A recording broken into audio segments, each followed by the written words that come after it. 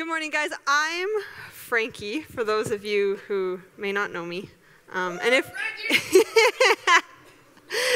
we don't know each other, let's fix that. Let's know each other. Come talk to me. I like knowing people. It's nicer when I'm speaking to friends than to a crowd. So yeah, let's fix that. Let's get to know each other. I'm going to start off this morning by holding up this ball and saying that this ball, for this morning at least, is going to represent our essence. Some might refer to this as the image of God within you, your inherentness. This is you at your core, stripped of everything else. This ball represents your true self.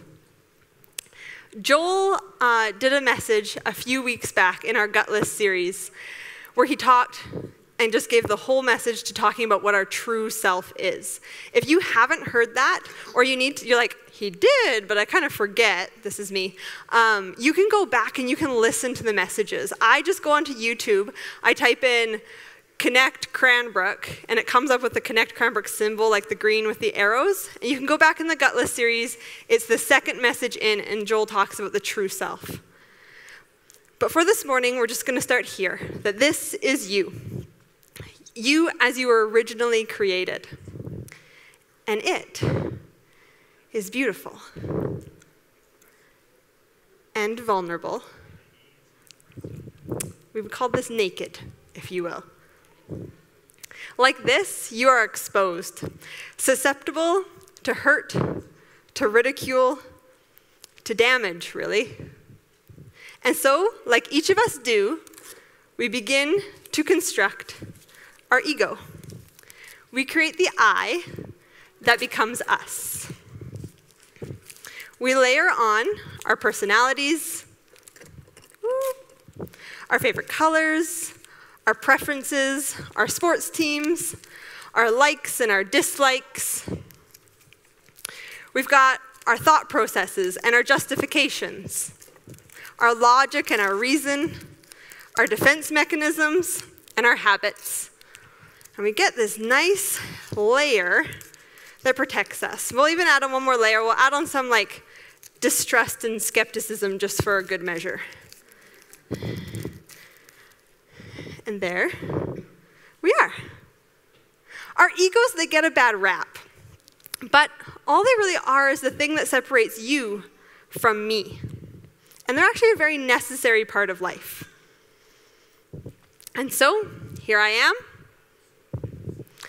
I am Frankie Hulse, my true self, wrapped in my ego.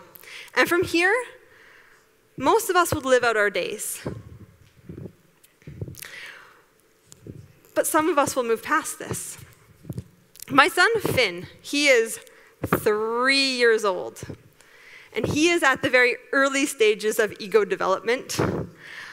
Those of you who have any experience with a 3-year-old will understand that they go through this stage where in ego development is known as the tribal stage or the red stage. And it is where a person is testing power of themselves and power of those around them. And 3-year-olds do that, don't they? Like this morning, we needed to be here on time so I could be on this stage and not be late. And he was dressed in a Captain America outfit. And I had decided that Captain America wasn't going to church, that Finn was going to church. And I went, Finn, we need to take off Captain America so you can be Finn. And he just like, within a moment, lost it. And he's like, but I don't have my shield. I was like, let's go find the shield. He's in this stage, and he's also, in this stage, he's also resisting the reality that he is not the center of the universe. And we all know that about 3-year-olds. They do think they are the center of the universe. I did a whole message previously, and I started with, my son thinks he's the boss. But all of this, what's really helpful for me, at least as a parent, is knowing that all of this is developmentally appropriate for him. This is where he is in life, and this is okay. It helps me most days to remind myself that the behaviors that I'm seeing, I can be mostly assured that he's not going to become a manic psychopath. Some days I doubt that still, but it's comforting as a parent to know what is developmentally appropriate. His understanding of the world is also developing. Right now, when we're in the car in the evening, he sees the moon. He goes, "Mom, the moon is following me." Isn't that cute? Like, if you think about it, his understanding of the world, that makes total sense. I, on the other hand, tried to tell him that it doesn't. And he didn't hear any of it and said, "No, Mom, look, it's following me." And I was like, I realized in the car at that moment that explaining planetary orientation to a 3-year-old is not useful of my time. That right now, in his understanding, where he is developmentally, that's a completely appropriate understanding of the moon. And that's totally okay for him to believe that now, because I know that in the future, that he is going to come to a deeper understanding of planetary orientation, and that there will be a rewiring in his synapses and his understanding, if you will, that the moon doesn't actually follow us. And that's totally fine, because he is on this developmental journey. We are on his personal, spiritual, emotional journey as well. But what a lot of us don't realize is that this ego development is only the first half of the journey. Most people end their development here, never realizing that there is a second half, the removal of our ego to regain our true selves.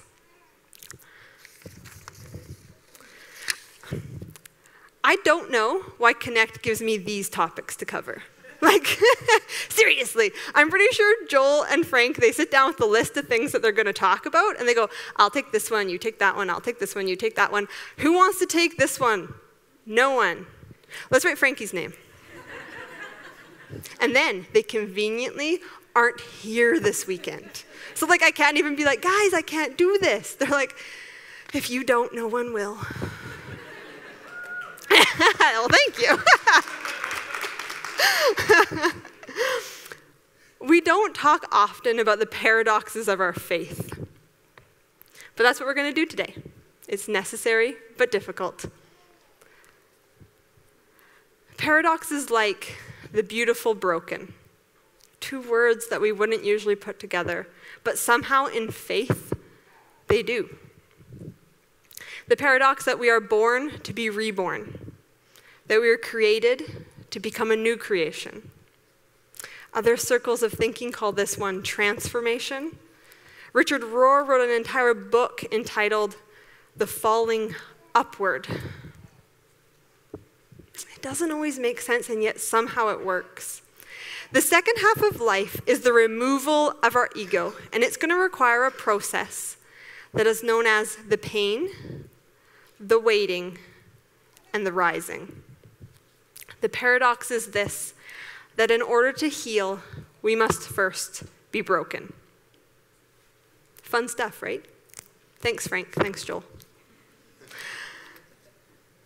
It's like Dr. Seuss says, "I'm sorry to say, but sadly it's true, that bang-ups and hang-ups will happen to you." This whole entire message, you could just read the places you will go and add Jesus, and you're there. I thought about doing that. We can find edges, and we can begin to peel them back. But eventually, our egos are so developed and so tightly wound around our true selves that it's going to take some deep extraction to get back to that true self. And it's at this part of the journey that we run into our wall. Imagine a wall, okay? Did you get that? This is a wall. Okay, good. Speaking of pain, do any of you remember a few weeks ago that it snowed? And sorry, it did. It did. How many of you are like me and that just fills you with the most disgust? Who's disgusted by that? Yeah, that's me. Okay, so I'm assuming the rest of you, maybe show of hands, how many of you were elated when it snowed? Yeah. See, you are sad, strange people. You have my pity. My son Finn, when he woke up and saw the snow, he's 3, right? So he gets up and he goes, Mom, can you, he's so excited. Can you get my snow pants and my snow jacket and my snow boots so I can make a snow angel? And I was like, why? You're crazy. But he's so excited. So of course I said, sure. So I go to our coat closet and I open it up and I realize I am not ready for winter.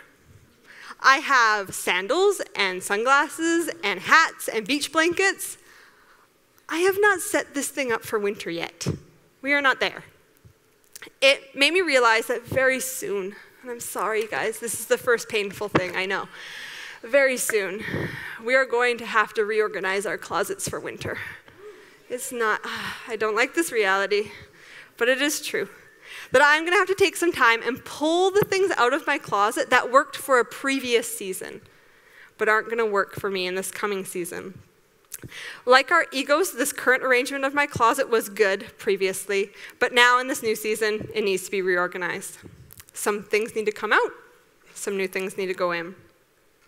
And like seasons, our walls come whether we like them or not. But our walls have a value, and it is this, that they help us do the necessary reorganization of our hearts. It's also at the wall that we experience the first step of this process. It's known as the pain. This is the rattling of our world. It comes at a time often with loss. It can actually come at any time, but loss is often associated with it. It could be a loss of a marriage, the loss of a person. Maybe it's the loss of a belief, of your health, or of just of hope. Like I said, it can come at any time, though. A wall is what we get stuck at because we're on a journey and we're no longer moving forward. That makes sense, doesn't it? How many of you have felt stuck? Show of hands. Who has felt stuck? Like metaphorically stuck. Maybe you've been stuck in a ditch. That's a whole different story. But this is like metaphorically. In your person, you have felt stuck. That is your wall. Sometimes when we're stuck, we can feel that God is far away, that heaven has been closed. Being stuck can bring about feelings of hopelessness, weariness, the sense of being alone. There's a sense of failure or defeat in being stuck. Sometimes when you're stuck, we say that we're empty, dry, or barren. But what's the same at every wall is that when we face these things, the old ways of coping with these feelings no longer work. The way that we used to deal with it isn't working in these situations. Christians are sometimes the worst at this. I am a Christian. I am allowed to say this. It's okay. I can admit that we sometimes are really not good at this because suffering and pain, they don't look good with the image that we are trying to portray, if we're honest. I know this because I've been in places of suffering and I have still shown up with smiles and singing joyful noises. Christians who are suffering can sometimes, they're not honest with themselves. They have no crosswords for God, none. And they keep saying over and over again with these plastic smiles on their faces, God is working everything for my good. They keep it together, they say, for the sake of others. And this is what we call denial. This is a horrible testament to others what real faith looks like. How can we demonstrate to the world a healer when we can't admit that we hurt? Healthy faith. Healthy faith can say, I don't understand what God is doing. It can say, I'm hurt, I'm angry, I'm sad. Healthy faith can admit that, yes, this is a mystery and I don't know when it will end. And it can even say, God, why have you forsaken me? David wrote most of the Psalms in the Bible, and he did a magnificent job at balancing feelings with belief. In Psalms 42, he says, even still, I will say to the true God, my rock and my strength, why have you forsaken me? Why must I live a life so depressed and cry endlessly while my enemies have the upper hand? David knew how to still be broken and still say the words, my true God, you are my rock and my strength. Because emotional, healthy spirituality lets you feel while at the same time letting you believe. It's important then to know what our feelings are and what they are not. It sounds pretty simple, but I know some of you. You haven't got this figured out. How do I know? I don't know, because we're friends, right? That's how I know. Maybe because I know it in myself. The things that we think and the things that we feel are not the same thing. Let's try it like this. If I asked you, this is like a practice. You ready? Ready? Here we go.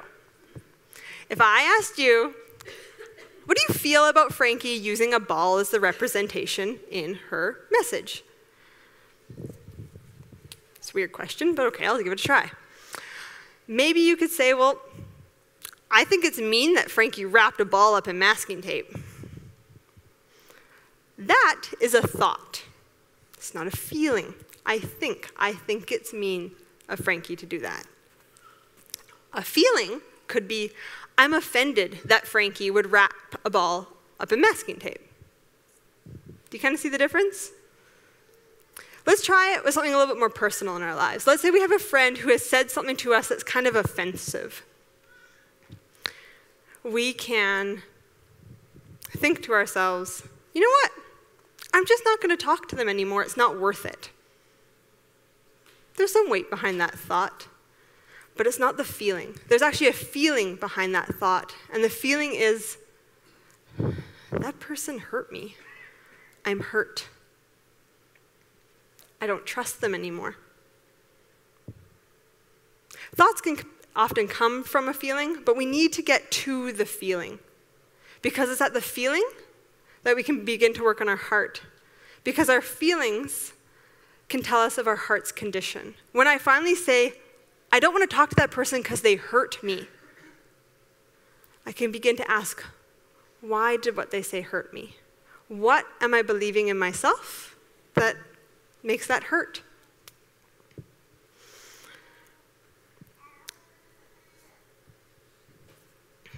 Feelings. Go there, because emotions are the messengers to be heard. They can tell us about our heart's condition. The second half of the journey is finding the imperfect habits that we have constructed our whole lives around, and now they hold our hearts captive. But the imperfect habits, I have to admit, they're deeply rooted. My imperfect habits, at least one of them, is anger and resentment. On the outside, I am a very happy person. My entire life, I've been given nicknames like Smiles and Bubbles. And my whole entire life, I've been called effervescent. I've been told I'm a radiant light. I get the question often, Frankie, why are you always smiling? And my answer is always, I don't know, I just do. And all of this is true. I am a happy person, but inside, behind that, I get trapped. My ego has developed around my true self and has identified things like negative emotions and called them wrong.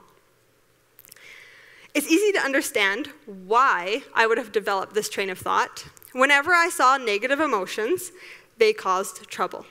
And when I expressed them, things didn't go well for me. Along with that, I learned that doing the right thing got me far in life. It made people around me happy when I was a good kid. I also associated, at some point in my life, praise with love. And my parents would praise me when I was being a good kid. And thus, I worked at being good in order to receive love. This got me good grades. Trying to be good and right motivated me to make healthy choices. My ego worked really well for me for a season. Because I'm sure you can already hear in here, there is a problem with my development of this philosophy inside of me, this subconscious train of thought. I still experienced negative emotions. But what I would do with them is I'd squish them back in and press them down with the hopes that somewhere inside of me, they would internally combust, never to arise again. Right? Doesn't that work? No, we know that it doesn't. And with time, as I began to experience more and more negative emotions because life happened, it wasn't working anymore. I would look at the world and see that things were not as they should be. And when I looked at myself and saw that deep down inside things were not as they should be, I began to feel a deep resentment towards myself. I'd get frustrated that I'm not what I should be and resent the world for all of its faults. And because I'm not what I should be, I'd become angry. I'd see my imperfections, and I'd hold my imperfections against myself as some sick form of motivation. And the cycle would continue of anger and resentment and anger and resentment. Ugh.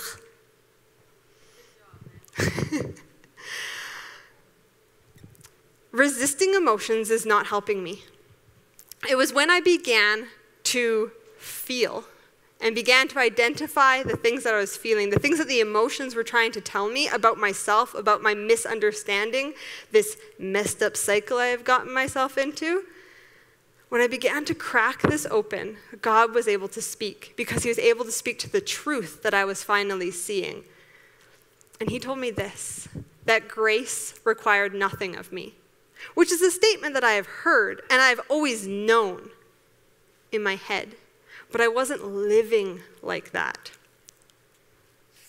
All of my expectations that I held against myself, I couldn't live up to them. But God told me that those weren't his expectations for me, and that since grace required nothing of me, I was enough. My true self was enough. As you can see, this is kind of a deep work. It's not just a simple peeling back. There's a lot more going on there. God had to do some pruning and then some purging of these negative roots inside of me. It's because our egos, our bad habits, are deeply rooted. God is going to do some purging inside of us, of those nasty roots. But the truth is that when he pulls all of that away, he's not going to leave us empty. He's pulling it away so that it can expose our true selves, and he will water and tend to that true self so that it can grow. But we need to get these roots out of the way. When I heard that grace required nothing of me and began to live like grace required nothing of me, God showed me that in my true self there was serenity, a real peace, and that there was holy perfection that had always been there. I just hadn't seen it. The temptation will be, I know, to give up or to go backwards. Everything in you will want to quit God, to quit your marriage, to quit your work, and maybe if we're honest, to quit life. If there is one thing that I can get across, one thing that I could get, if I could even just hold on to this, is to believe that God is working in you. On the other side of the wall, away from this stuck, away from this, but on the other side, something will be completely different, I promise. It'll be almost unexplainable. You'll be freer than you've ever felt. You'll be more clear of who you are and God's love for you. But you'll need to let the wall do its work. This is what I want to remember when I hit another wall. I tried to go over it. I tried to go around it. I tried to dig a hole under it, but none of it succeeded. When the pain of staying and being stuck became so unbearable I couldn't be here anymore, I finally decided I was going to do what I thought I couldn't do. And I was going to walk through the wall.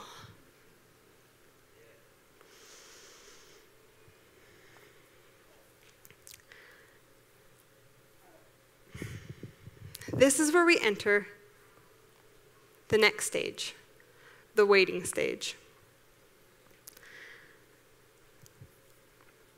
Stop trying to hold up your wall. Stop trying to resist it. It feels like it is the problem. But there's a mystery, a paradox that God has been revealing, and it is this. It says in Matthew 5, verse 3, that blessed are the poor in spirit, for theirs is the kingdom of heaven. Blessed are the spiritually poor. The kingdom of heaven is theirs. We don't like to admit it, but sometimes we need to get to that place, to be spiritually poor. But we try to hold up the wall, try to hold it in place. It feels like it's going to crush in on us. And so we keep it propped up as best we can. We hold ourselves together. But when we decide to go through it, we reach through and we realize that God is there. And we can hold on to him, and this wall that felt so impenetrable becomes a wall of water, and its wave crashes over us. Waves come in all different sizes. When I was a kid, I would go camping on Lake Cowichan. It's on Vancouver Island. And in the evening, the waves would come crashing in onto the shore. And those waves would come up to like your waist and sometimes up to your shoulders.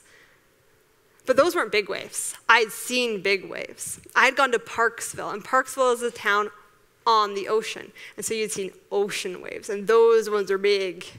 Those are big waves. I remember standing, like running into them and standing in them, and they would come rushing over your head, and they kind of grab a hold of you and pull you forward, and you go like face plant into the sand. Those were big waves. But then I went to Hawaii.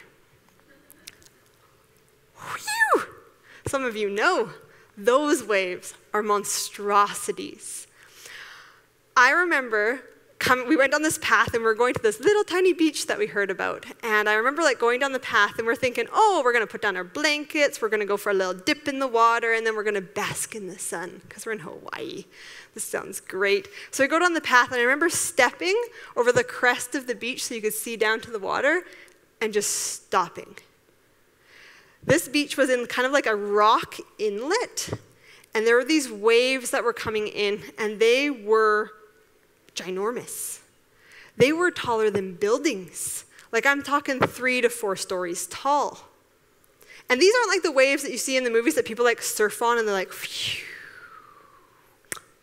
No, it wasn't like that. Because they're in this rocky inlet, these waves were coming in, building up. And because there was nowhere for them to curve out to, they would come crashing with so much force and so much sound that I actually stood at the top of that beach going like, this is what awe of God feels like. Because I was struck with almost like this powerful fear inside of me of these waves that were way down there. These were like the waves in the movies that eat ships. Like if it gets you, it's pulling you under and it's not spitting you back out. These waves are our walls. This type of wave has the power and the might that you can't handle. But I don't need to tell you that. You already know that. That's why you have avoided it. I remember someone, I don't remember who asked me this question, but they said, Frankie, what if you stop trying? Stop trying to be afraid and let yourself fear. Let fear show you what lies you believe. What if you stop trying to hold it all together and let yourself fall apart? I can tell you, it'll feel like death. The wave will crash over you, and it's going to knock out your wind and your knees all in one go. And then it's going to do it again.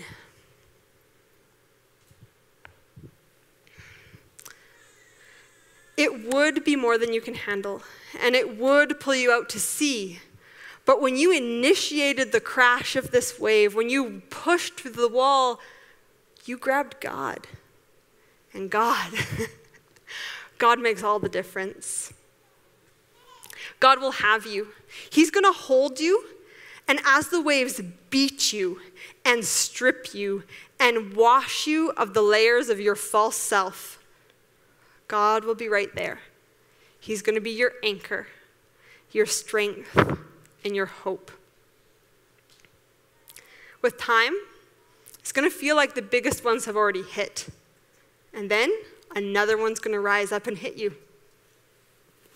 I'm sorry, but it's true.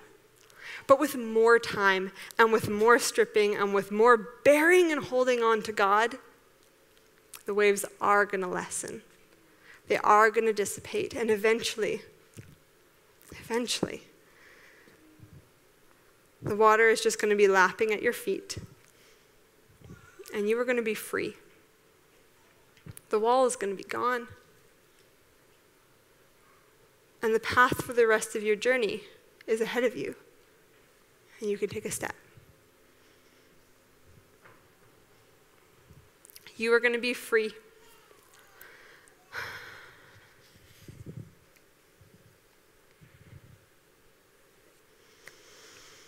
This is you reborn, a new creation. God promises us freedom. You can have freedom from your wall. I know some people who have been through great suffering, and they have hit their walls, but their walls have not changed them. They have hit their walls and bounced off again, only to come back later on in life and hit their walls again and, well, bounce off. These people are left bitter and angry because brokenness only has two options. It can either be transformed or transferred. You probably know someone who is transferring pain instead of letting it be transformed. Hey, let's be honest, maybe it's me. I don't know. Although they cope, they miss the gift that their wall has to give. The question is, how long will the waves keep beating up against you? And how long will this all take? The finished work is going to take a different length of time for everyone. For some people, it might take days, others months. Myself included, it can take years. But we can choose to trust, experience our brokenness to its fullest, obey and remain faithful when everything else in us wants to run and quit. Because we are holding tight to God while the waters are crashing around us. And it is God who is our support through it. And it's here that we experience the rising. To be clear, the second half of our journey isn't a chronological date. You don't have to be a certain age to get there. There are 10-year-olds in children's hospitals who are further along in their journey than some 80-year-olds because they have been transformed through their pain.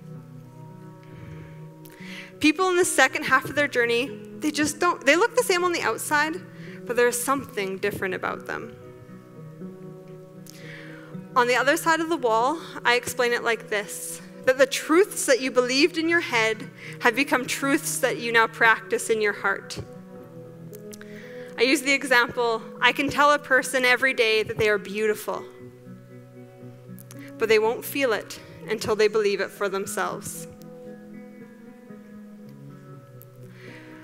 Truth was always there, and now that your ego has been removed, it is no longer complicating it. I shy away from saying that the wave is worth it. The brokenness, it's not. I would never say that about my brokenness. I'd never say that to yours as you're going through it. But if you have stepped on the other side and you have experienced freedom, you know that the brokenness is necessary. It's worth it for the freedom. The freedom is worth it. When you step on the other side of the wall, there are a few characteristics that will begin to appear in yourself that you will know that you are rising. The first is a greater brokenness, which is a silly thing to say. I thought we got past that. But this brokenness is different. Before the wall, we prefer to exercise our right to know right from wrong, instead of letting God do that work. After the wall, we know better. We know our own brokenness, and we have seen it and experienced it to its fullness, but have also experienced love in spite of it. A second characteristic is the great mystery or the unknowing. It's appreciating God beyond every concept I have of him. Augustine said, if you understand, it is not God you understand. Going through the wall will require a full release of control, and then you can experience a childlike mystery. This great unknowing allows me to rest more easily and trust God is in control, and I am not. I begin to live that, not just know it. A third characteristic is the deeper ability to wait. The driving, the grasping, the fearful must produce, must make something happen, must get something done in case God doesn't. That's gone. Because it's what kept you stuck at the wall in the first place. And now there is a peace and a rest knowing that you can't run ahead of God. And the last and the fourth is a greater detachment. You will know, you'll begin to believe and live that this journey is not to say, I am happy. The point of the journey is to say, I am free. We live our lives the same as the rest of the world. We get married, perhaps. We experience sorrow and joy. We buy things and we use them. But always, always aware that these things in and of themselves are not our lives. The greater detachment is not apathy. It's not that you don't feel and you don't care. You're actually going to do a lot more of that. But in the feeling and in the caring, you are secure. It's an understanding that deeper than all of this is your value and your meaning. It's deeper. Apart from all of it, you are. You are your true self. You are your essence, your inherent image of God. You are created and a new creation. You are broken and healed. You have experienced a death and a resurrection inside of you. The old is gone. The new has begun. And you are vulnerable. And in vulnerableness, you can truly be loved and truly give love in return because the layers of the ego aren't there to impede it anymore. This is freedom. And this is the promise that Christ gives to us. This is God's purpose for you. Some of you this morning, you might not be at a wall and you might not be stuck, and that is good. That's a really good thing. I hope that you can take some of this message and just store it in your heart, because when you face a wall, you might need it. But some of you are my friends, and I know some of you are feeling stuck. And so I just want to walk through this with you. If you just want to close your eyes for a minute, we're just going to feel. Let go of the thoughts and begin to feel. Before you opens a path, and that path is the path of your life. Just imagine yourself walking down it. You're walking through life and you're going along. Just see your life before you as you've played it out. And then, if you can, imagine a wall on that path.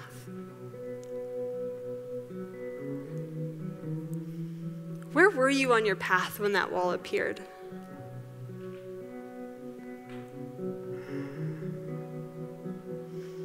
What was going on at that time? Was there something that was going on? Or was there just nothing? It just came out of nowhere.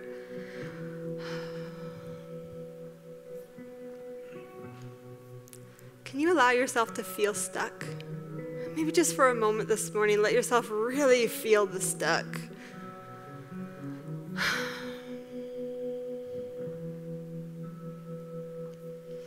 Emotional, healthy spirituality is going to allow us to feel both a trust in God and a full brokenness. God is big enough to have it all. If you're angry, be angry. Admit that there's anger, disappointment, resentment. I don't know what it is that has you stuck there, but what are you feeling there, and what has just eaten away at your soul?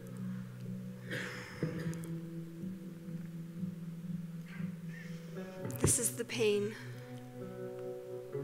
And if you're willing this morning, I know no safer place than this, because this is where I do this myself. Imagine what it would feel like to have tried to go over, around, and under, and it didn't work.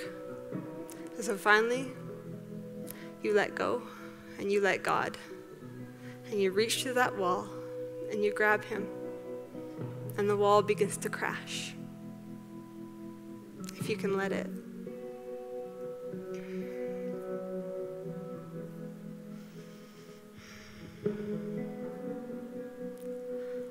Dear God, I know you have a hold of me. I know because you have taken me through waves. And you've begun to reveal to me my true self, the one that you see, the one that you are so fond of, the one that you are so excited about. God, I don't understand your mystery.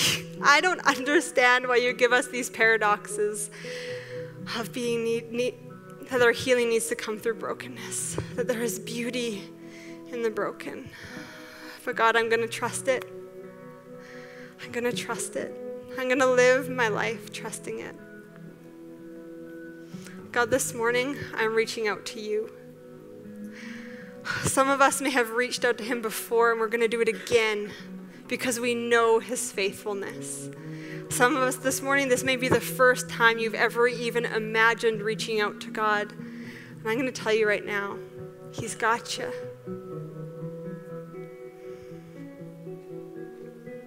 There is some brokenness inside of us that we need to accept. And God, I pray that it transforms, because I am tired of it. God, I pray over these people that as they go throughout their weeks and their lives and their years in their life, God, that you are going to make something beautiful out of their broken. I thank you for that. I'm accepting that who you've created me to be is is worth all the grace that you have to give. I pray these things in your holy name. Amen. I told you it wasn't going to be fun, but it's going to be worth it. I know some of you still have some things you want to deal with, maybe, just to maybe give some more release and to let some more waves crash. This is a safe place to do that. So this morning, if you need to do some of that, just take a moment. Just remain in your seats. It's totally fine. Friends around you will be doing the same thing. I'm going to get the prayer team to come up here, and there'll be a few people. If you feel that you could just use some hands to hold, to be that representation of God holding you through a wave, they'll be here. And they would love to just pray over you and give you some encouragement, be a partner with you through this. That's totally okay too, because this is necessary to become who God wants us to be. To everyone else, I say thank you so much for listening to my story. I want to hear yours, so please come at some point. And like I said, introduce yourself. But go and be free. That's what God wanted for you initially. Have a good week, guys.